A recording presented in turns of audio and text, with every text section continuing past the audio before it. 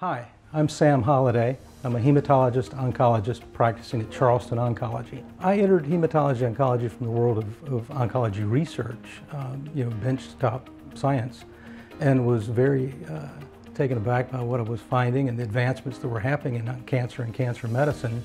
And I was really intrigued with the opportunity to take those advancements and apply them to an individual, to a patient, to improve their outcome and quality of life. And I've been very rewarded in that regard, and particularly now more so than any other time, that all those advancements in the lab are now coming to fruition and having such a positive impact on what I do as an oncologist and the patients I serve.